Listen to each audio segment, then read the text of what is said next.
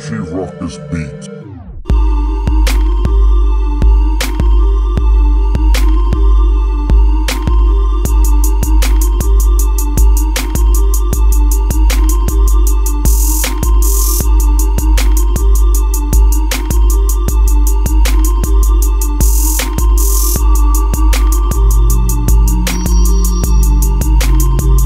What's going on YouTube? It's your boy, Richie Ruckus. We are back here today. It is Sunday, April 26th.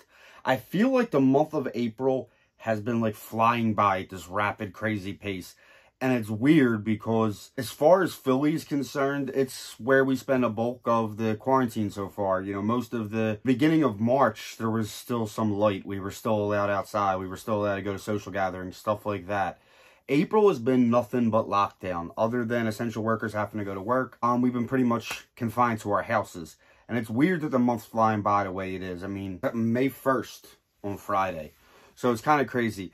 That being said, I'm back with a brand new sneaker pickup. I kind of touched on this in the Spiridon Cage 2 video. When I filmed the Yeezy 700 video, I didn't think I won this raffle. But then later Saturday night, I found out I did, and then I corrected myself during the Spiridon review. That being said, they finally came in mail on a Sunday. Kudos to the United States Postal Service, and kudos to Lapstone Hammer for getting this pair to me. Like I said, I won it on their raffle. They're doing a relief fund. You can actually still go enter the raffle to win the new Fear of Gods that just dropped. They're not releasing their raffle until Monday, so you have the rest of tonight to go enter. I believe I will have a link in the description if you are interested in doing that. I'll have images going across the screen trying to explain what I'm talking about. Before we get on to the sneakers, if you're new to this channel, make sure you go hit that subscribe button, give this video a thumbs up, follow your boy on all social media. Speaking of social media, the hoodie I'm wearing right now, it's outlandish. It's absolutely crazy. If you have been an avid viewer of this channel, you've seen me talk about wanting to do a outlandish Tiger King type hoodie. Then I went and did the Sneaker Things Sneaker King hoodie. Obviously, it's inspired by tigers. Obviously inspired by Tiger King. Obviously inspired by Joe Exotic. So I released it. And this morning, or earlier today at 1 p.m., some sizes are still available. It actually is selling pretty fast, as well as some other restocks that I uploaded, and the Sneaker Things all over print shorts. I caught a lot of trash talk from people that I don't know, and it's because somebody retweeted that I released it, and people were just bombarding my mentions. And it's funny because the hoodie was meant to be absurd. This hoodie was meant to be crazy. Like, this wasn't something you put on, you're like, wow, Gucci type stuff right here. Like, the hoodie was obviously released to be absurd, outlandish, you know, crazy. That was the point of this hoodie.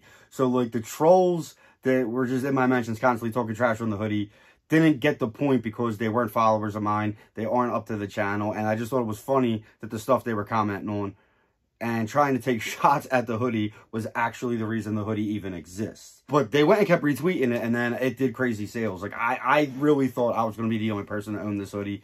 I mean, I kind of did it because the Tiger King show was just such a, you know, a cult following, and it took the world by storm, especially in this pandemic that we're in. It was just like a feel-good thing. Everybody was tuning in. That being said, richieruckus.com, some stuff is still available. Some sizes of the Sneaker King hoodie are still there. Quite a few sizes of the shorts are still available, and then there's some restocks of stuff I've been getting asked to restock. The Super Mario Brothers tee is on there, some OG stuff, the Mr. Softy, or the Sneaker Things Mr. Softy tee also restocked. I digress. That ain't why you're here. You're here for sneaker reviews. So without further ado, you know the drill. Let's get a glimpse of these warlocks. We have the Yeezy 350 V2 in this linen colorway. Few things about the sneaker before we actually dive into it. I was expecting these to be a little bit of a lighter tan, and I thought this gray was going to be more bluish. It definitely has a bluish hue. It definitely lives up to the color code on the shoebox, and it definitely lives up to the colorway breakdown definition of the sneaker. I just thought this was going to be a little bit lighter, and I thought the gray was going to have a little bit more of a bluish hue. I was excited to get these. I thought as far as 350s were going, you know, there's just been so many redundant colorways. To see a stripe that really has nothing to do with the predominant colorway, I thought was pretty dope. You know, we're used to seeing the see-through stripes now, and we're used to seeing, you know, on the black, the stripe is still there on the black uppers, but then it's blacked out. So I just thought it was very dope that they took like a tan colorway, added a gray liner on the inside of the sneaker, a gray midsole, and then the gray stripe. The rest of the sneaker is just that predominant linen tan colorway. You got the linen laces, Boost Boys in the building on the bottom. And there's just not really too much to say. It's a 350 V2.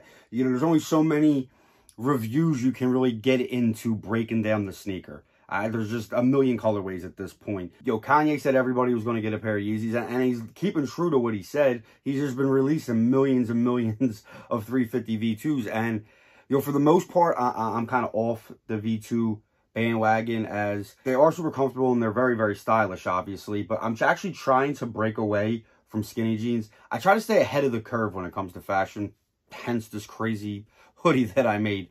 But I think baggier pants are coming in. And obviously that exists with sweats and cargo pants and stuff like that. But I do think baggier jeans are going to come back. Maybe not, wide-leg boot cut like MJ used to wear, but I do think a baggier jean's going to come back. And you can't rock that fit with this kind of sneaker. So I feel like the sock-like type sneaker has kind of ran its course. And if they're going to put out dope colorways at a V2, I'm going to grab them. But as far as Ultra Boost and stuff like that, I really haven't bought any Ultra Boost. I think the last pair I bought was my Cream 1.0 that they restocked 2 summers ago, maybe. Last summer. I'm not exactly sure of the official release date.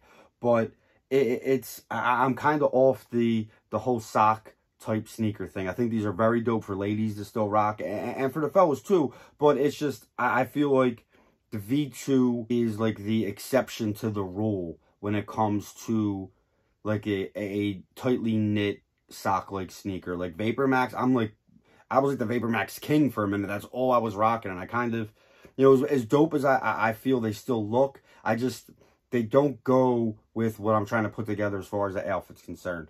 So it's nice to see it not be just a muted earth tone and not just one colorway on the whole upper. And like I said, I think the gray and the tan go very, very well. My only critique of this sneaker, if I'm going to find one right now, is I really thought this was going to be more of a baby bluish gray, and not so much of a gray with a faint bluish hue. And I don't even know if the camera's really picking up what I'm saying, but if you see these in hand, the stripe and the liner on the inside is definitely more gray than what images led us to believe. And I know seeing them in hand and seeing them on foot is way more important than the internet images, but I just felt like this was going to be more blue. But Kanye's been killing it. He just got named a billionaire by Forbes. He is on board with Nike Retro in the Air Yeezy line. Leave comments down below if you agree with that. I know it's a polarizing subject. People are on both sides of the fence. But I'm going to bang out this on foot. It's horribly rainy as of right now, so I'm going to get changed. Maybe do the on foot outside. I may be stuck doing it here in the sneaker room. But I'll be back later this week with some more videos. But until then, I'm Richie Ruckus. Peace!